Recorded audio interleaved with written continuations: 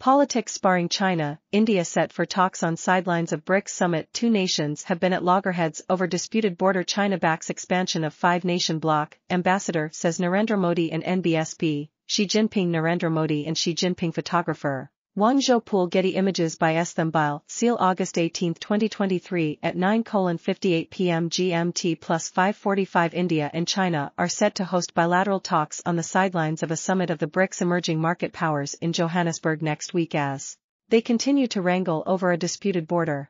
I am confident that as two nations, two countries, we will have direct talks, direct meetings, at the August 22, 24 summit, Chen Xiaodong, China's ambassador to South Africa, told journalists in the capital, Pretoria, on Friday. I cannot say.